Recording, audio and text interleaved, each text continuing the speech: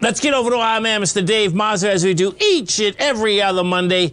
Dave is the head of product and managing director of Direxion. As you're right at our website right there, folks, just hit that Direxion banner. It will bring you over as to, bottom line in this type of market, whether you want to hedge, whether you want to be a bull, whether you want to be a bear, we have it all happening, and we haven't had this type of market in quite some time. Dave Mazza, how you doing? I'm doing well. Happy to be back. Yes, absolutely. Great to have you. So what I'd love to talk about is, the notes and bonds, right? The bottom line is that, folks, rates have been going up. The rate note and bond market is going down. As they're going down, your TMV, I mean, it's a 300%, folks, bear position. You don't have to be a bear. I'm just explaining that the bottom line is that there is always something to trade. And the thing that's intriguing to me, Dave, about the note and bond market in general is that, first we went straight down, then we got a little bounce. And what I can't understand sometimes is that there's so many folks that think that the rates aren't going to go higher. I mean, the Fed's telling us the rates are going higher.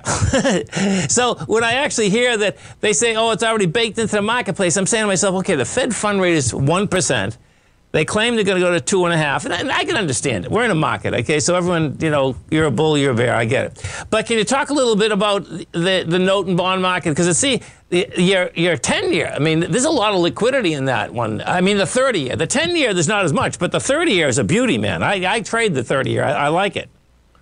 Yeah, so TMF and TMV provide exposure to essentially the long bond. So 20-plus year, 30-year treasuries, but in a leveraged fashion. So TMF is your bull, and TMV is your bear. So what we've seen, particularly as really rates have moved up, but I think as you're alluding to, really volatility in the interest rate market has increased and remained high. So there's something called the MOVE index, which is similar to the VIX, but really for treasuries. And that's remained, quite high for the year because, exactly as you're saying, it's unclear. The market is not really accepting what the Fed is telegraphing, right? So these 50 basis points hikes that are coming, and potentially not just a 25, but a 50 on the table for September. These are sizable moves in the Treasury market, and even though we've seen a kind of a risk-off event pull down as people bought bonds again, today's an example where that might not necessarily be a one-way direction. So we got to stay focused on the data because inflation keeps surprising the upside. And right now, economic growth is beginning to slow. Doesn't mean we're in a recession tomorrow or in the next month, but the opportunity to take advantage of this opportunity exists. Yeah, there's no doubt. So now what I'd like to do, because it seems to me, when we've been doing business a long time now. I don't know if it's 10 or 15 years, actually. But I remember at the beginning of it, we used to always get so many calls about the small caps, right?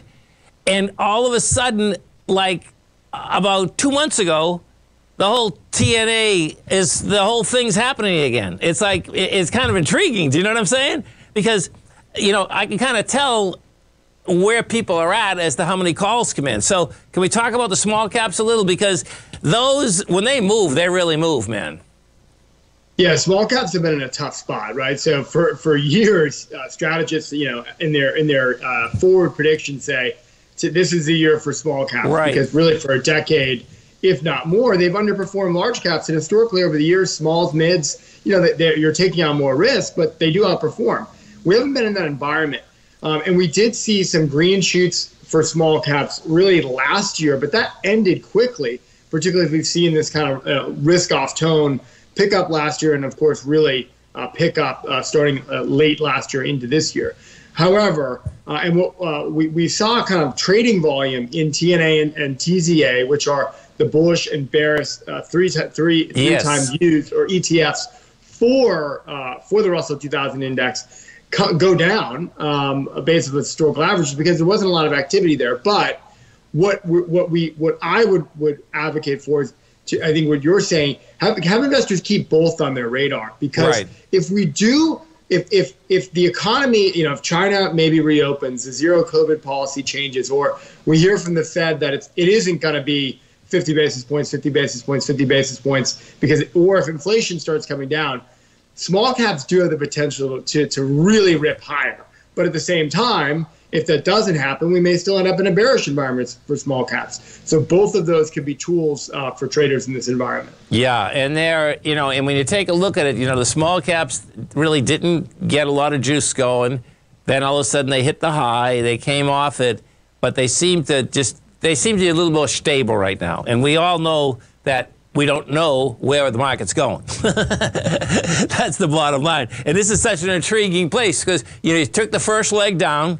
And it's like, okay, which way do you want to go now? And we're coming into the summer and, things slow down a little in the summer. So we'll see where this goes out. Folks, as you're on the website of the TFNN, just hit that Direxion banner. You can bring it over there. They got a great newsletter that goes out, keeps you up to date on what's going on in the Direxion shares each and every day. Dave, you have a great one, safe one, and we look forward to speaking to you 2 weeks from today.